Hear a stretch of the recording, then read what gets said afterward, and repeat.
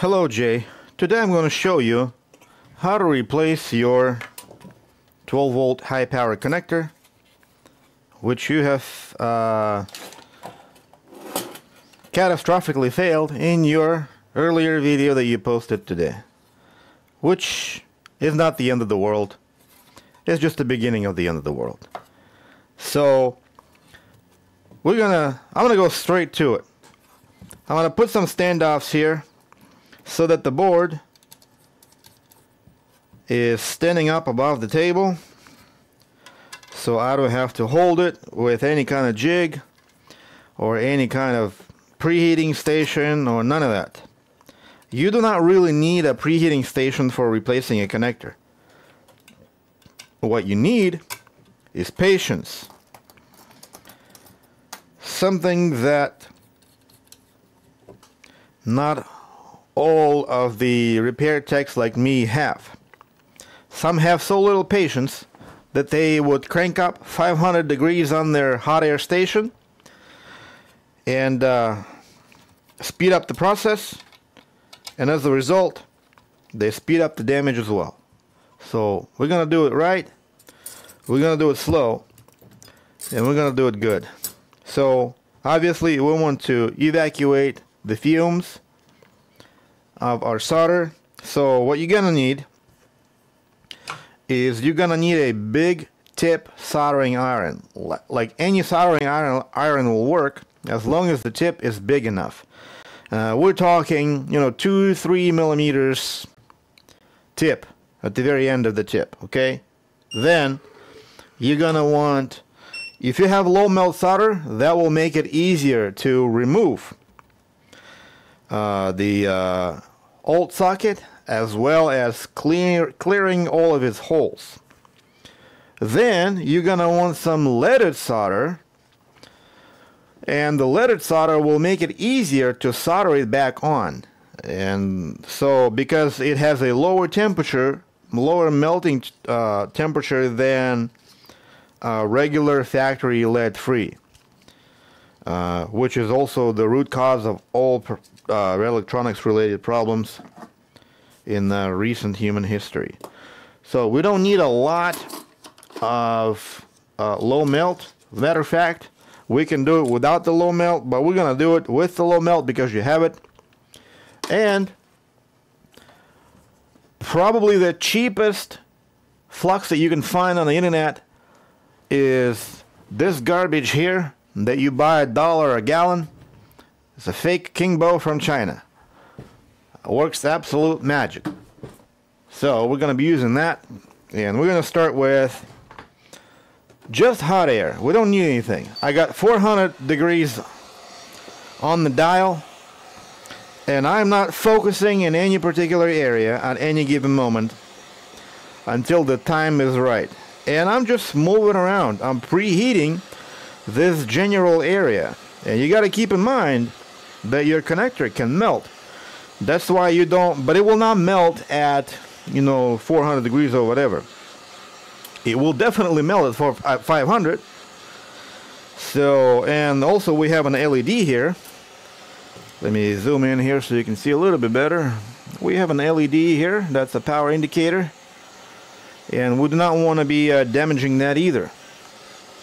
So what we're trying to do here is basically we're trying to heat up the general area where we're working before we start focusing the heat onto the pins. And another thing you want to get is a wick. So some kind of a wick like this. This is a mechanic wick. You don't need an expensive wick. And the wick is needed to wick out, or basically remove solder from the holes so that it is ready to accept a new connector. In our example, we're not going to be accepting a new connector, but I will just remove this connector and I will solder it back in. Originally I was going to solder it on a different board, but what's the point? So we're going to slowly continue on preheating this thing, and this is all done in real time. I'm not cutting anything out so that you can actually time me how long it'll take. So we add a little bit of flux. We don't need to saturate anything. We don't want it to go where we don't want it to go. So just enough for it to stay where it is. I'm going to go ahead and activate the extraction so I don't breathe all of that Chinese cancer. And I will, by this time, the board in this general area is probably about 150, 200 degrees max. Not even that, probably. So I'm going to grab some of that low melt solder here, as you can see, and just start smearing it all over. And have the hot air nozzle just kind of follow the nozzle. And you see how it likes to stick to the board? Yeah, that's because there's no flux there. So we're going to add some flux here.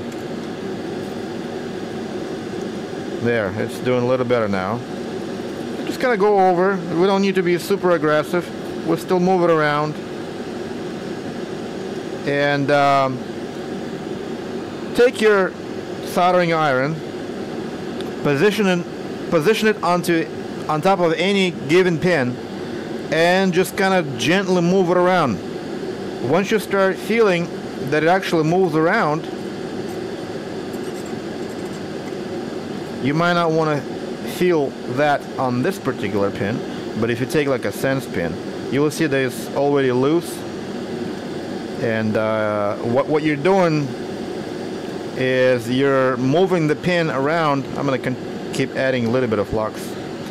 You're moving the pin around, allowing the low melt to sip between the pin through the hole. So same thing for all of the other pins. See, that way I'm not even touching the board. All I'm doing is I'm working on the pins. And see, bam, the connector just fell through right there.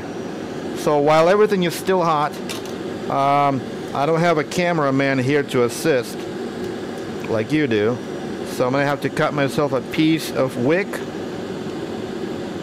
And actually no, well, yes, I already have a piece of wick ready to go, but I'm gonna add some more low melt, and I'm gonna go over these holes so that way I push even more of that stuff into them, right, like so. See, right there. So I'm going to clean up the tip, wipe it off of the shirt of your cameraman, and we're going to bring in that piece of wick, and as we blow on it, we're wicking it at the same time. So we're going to be a little bit careful here. This is tricky because I'm doing this with just two hands. It would really help if I had a helper here of some sort, but I don't. So that's it. This wick is done. We're gonna cut ourselves one more piece while trying to keep that board still hot.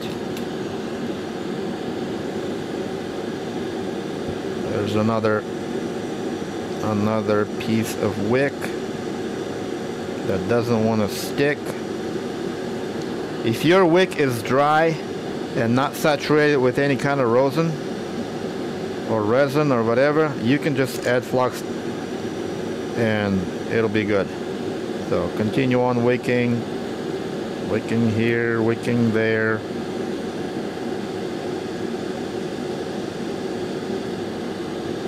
This is gonna smoke, so if it doesn't smoke, you're probably not doing it right. Alright, so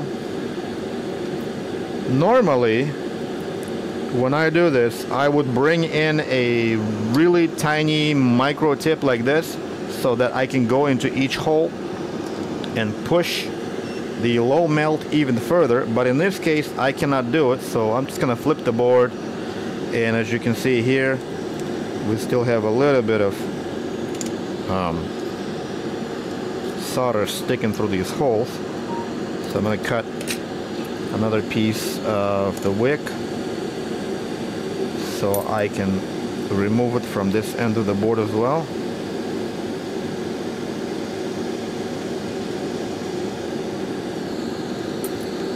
And sometimes you might end up having this one stubborn pin that just refuses to wick. So just add more solder to it and repeat the process. Like this sense pin here, a couple of sense pins that were refusing to get wicked. I just put a little bit more solder in them and repeat. And I think this went through. I don't know. They probably poke through and see if it, yeah. So my little tool here lets me verify that the hole is actually through.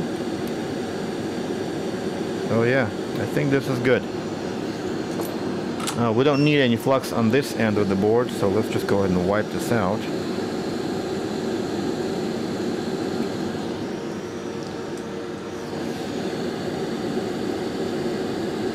Like this.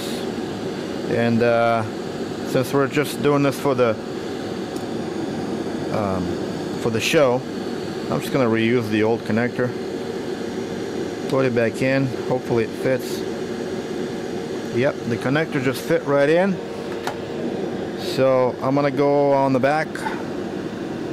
Just kind of press it down a little bit with my finger. And apply flux. And now we're not going to be using low melt obviously, but we're going to use the leaded solder here. So let's go and grab a little bit of that and do the ground pins first, because they are the ones that refuse to solder the most. Like this. And now I'm going to start heating things up again, and we're going to finish off the rest of the pins. We can start with the sense pins. Just gonna throw a blob of solder on these pins. You know, don't be shy. Like this. And when it looks like it's done, let me zoom in so that you don't be deceived. So it looks like when it's done, when in reality the solder had not flown all the way through the connector. And our goal is to have solder flow all the way through. So we're going to continue on adding more air, and we're just going to move these pins one by one. And what that will do, exact same thing as it did before, where it allowed low melt to seep through. In this case, it will allow the leaded solder to seep through. And the ground pads,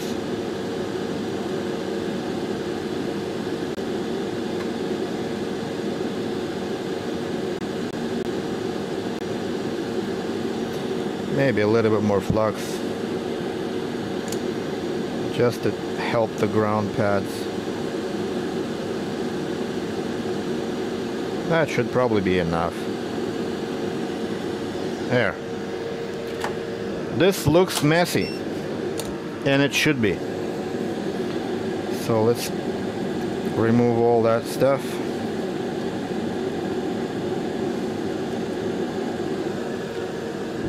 As you can see here, it's starting to look good.